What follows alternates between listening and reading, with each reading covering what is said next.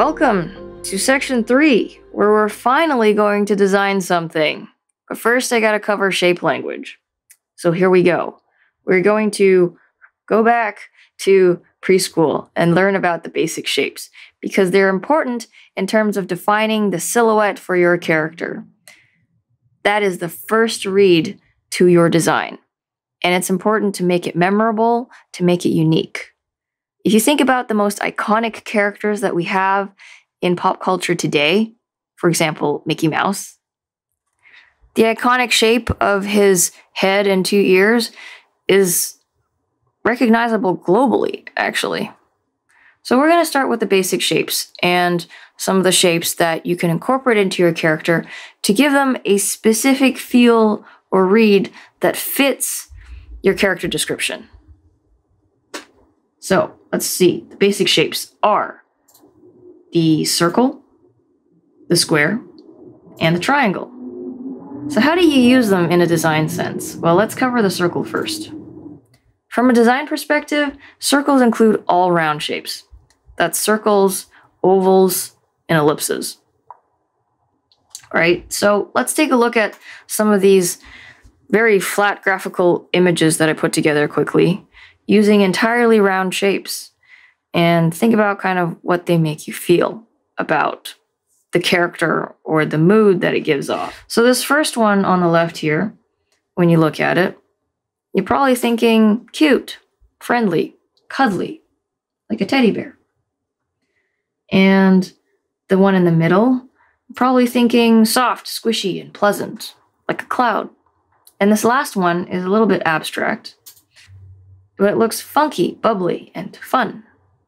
And so that covers circles. Generally speaking, they're softer, they're friendlier, and they're more approachable in terms of shape. And so if you use a lot of circles in your character, they will in turn look like they're more friendly and approachable. Next, we have squares. And squares include basically all quads, rectangles, rhomboids, squares. You can go up in the number of sides as well. These general rules still apply.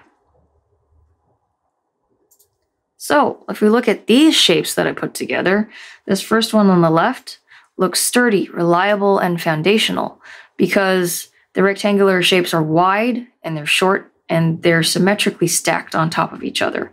The edges are all parallel and they're perpendicular to each other. The second one looks sleek, futuristic, urban, industrial. Now the feeling changed because the rectangles are now no longer wide and flat. They're a lot more vertical. They're higher. They're skinnier. So they look a lot sleeker. And finally, this last one doesn't have any perpendicular sides or parallel sides, and it comes off as dangerous, dynamic, and unstable. So depending on how you use the square shapes in your character, they can give off a completely different feel. And finally, we look at triangles. This includes all types of triangles, including equilateral, isosceles, and scalene. And here are some of the basic shapes that I put together. The first one here is stable, strong, and important. It looks like a Christmas tree. I mean, let's face it, if you have a Christmas tree in your house, it's probably one of the first things that you see when you walk into your room. Second one is a little bit more asymmetrically arranged. Got fast and dynamic. They're all pointing in the same direction. And if you look at existing fighter jets, they're mainly triangular shaped because it's an aerodynamic shape and therefore associated with speed. And this last one here comes off as threatening, broken, and chaotic because they're just scattered triangles pointing at something ambiguous. Imagine there was a person there. Maybe the person is being eaten by something. All right, so those are the 3 main basic shapes that you can use in your designs to come up with a silhouette, which in turn is your primary shape or the primary shapes in your design. Now we're going to take a look at secondary and tertiary shapes. Now, what exactly are these? Well, in order to demonstrate what they are, I'm going to introduce you to one of my characters, Yuan Shuya, or Shuya, if you prefer. She's one of my characters from a cyberpunk horror series that I'm working on. And this is her original design. I'm going to zoom in slightly. So if we look at her design as is, she has a very round head. So the round head implies that she can be friendly and kind of cute. And then the rest of her body is more of just a rectangular shape. Her upper body is a trapezoid, and her lower body is basically a long rectangle. It gives off the impression that, at first read, she's friendly and she's reliable. But she's also got a giant sword on her back, which breaks her silhouette and is a much more dynamic and pointy shape. So she's cute, she's reliable, but if she has a good reason to, she will beat you up, is sort of the general feel. Now, what are secondary and tertiary shapes?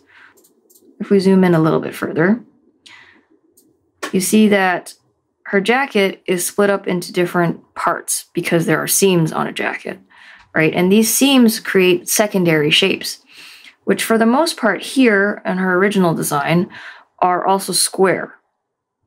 And if we look a little bit closer at her halter top here, her halter top has the yin-yang symbol on it, which is a circle. Again, indicates something that is more approachable and friendly. But if we move down to sort of her pants, the cut on her pants is a little bit more dynamic in shape and looks a little bit more triangular, which implies a little bit of danger and a little bit of instability.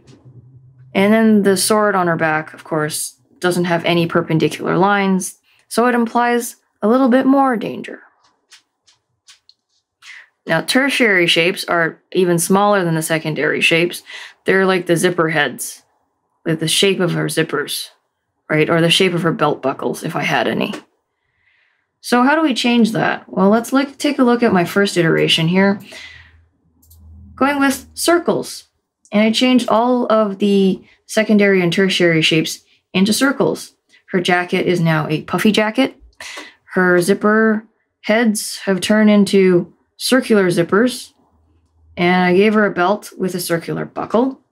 The seams on her pants are now also rounded, and her pockets are rounded. So if we look at her general feel, she's a little bit more friendly and a little cuter, even though she's frowning and scowling. So in contrast to her original design, this design is friendly and approachable and cute. But if you give her a good reason, she will still beat you up because, again, her primary shapes indicate that she's got a giant sword on her back. So she has the capability to kick your butt. And the next iteration here is the square. So if we look at this design, I've changed all of the segments on her jacket into straight lines and changed the design on her halter top into rectangles. Also, I've changed the seams on her pants into things that are generally parallel to the ground. Right, so she looks a lot more stable now. So from this read, it seems more like she's cute, she's very reliable, but if you give her a very good reason, she will also beat you up.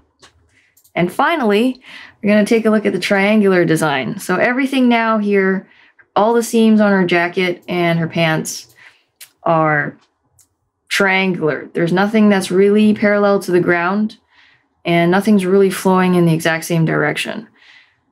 She looks a lot more volatile here, so she'll probably beat you up at the first reason she gets. And so that's how you can play with your secondary and tertiary shapes to help you convey the type of character that you want to create. Before we move on to actually creating thumbnails for a character, I want to cover one more thing, which is motif shapes. And these are shapes that are important to different cultures, perhaps different religions, and they have very specific meanings. So this first one I'm going to use as an example is the Egyptian Ankh, right? That's pretty recognizable. And the second one is a Celtic knot, which is also pretty recognizable. And finally, the yin-yang symbol from Taoism, which also features the octagon on the outside. And each of these symbols here with the 3 lines actually means something different. The top one here means heaven, and the bottom one here means earth. I don't remember exactly what the other ones mean, but they do all mean something. If we take a look at some of the references that I had in the previous section, these are also motif shapes. They were used in a lot of traditional Chinese patterns and designs, and they have very specific meanings. Now, the thing to keep in mind with these is to be sensitive about it. Use them with intention. And because they're usually religious or culturally significant symbols, you don't want to unintentionally offend people, a whole group of people, without knowing it. That would not be good. So be careful, do your research, and make sure you know exactly what you're doing when you're using them. Now we're going to get into the actual drawing of silhouettes. At this point in the design process, the whole pose of your character and the composition of the image isn't really all that important. The point now is to determine the primary shapes of your character silhouette. What I do in this step is turn on my symmetry tool, which is a little butterfly in the top bar, and I use a hard round brush from the inking section of my brush set, which you can download, and I just start designing. I start with a basic human shape, and on top of that, I'll create a new layer and start experimenting with the shape of her robes, how much I want to be dragging on the floor, how skinny I want to make the ankle section, and the different shapes and iterations of how I want to arrange her ribbons or her headdress. So at this point, just play around with the overall shape of the character. Remember to keep it cohesive. Remember to keep it readable. And don't go too crazy, but let your imagination flow. At one point or another, you're going to be happy with the silhouette that you have. And at that point, we can move on to the next section. The shapes that I ended up settling with for this character are an interesting mix because I wanted her to come off as divine and someone who is to be revered, but at the same time feared and not quite volatile, but has the potential to be dangerous. So in order to drive home her whole divine feel, I decided to give her a sort of a halo on her head, but instead of a complete circle, which most halos are, I decided to break it up so that there's a piece of the halo that's broken off, but still sort of floating in midair. And then the rest of her headdress is a very pointy, almost antler-like shape, which is more of a triangular and dynamic shape that will give her more of a sense of danger. And then the rest of her robes, I wanted them to be more sleek rather than bigger and heavier, but at the same time, I didn't want them to be so tight that it made her look a little bit too sexy, which isn't the feel that I wanted. So I settled for sort of a skinnier skirt at the bottom, but at the same time left a very baggy set of sleeves to support the rest of her silhouette. And around her, I gave her 2 different sets of ribbons just to give her more of an aura. So the assignment for this section is to pick the shapes that you want to use for your character design and start experimenting. Create your thumbnails, and at the end of this assignment, I want you to pick your favorite thumbnail so that we can move on to the next step and fill in some details.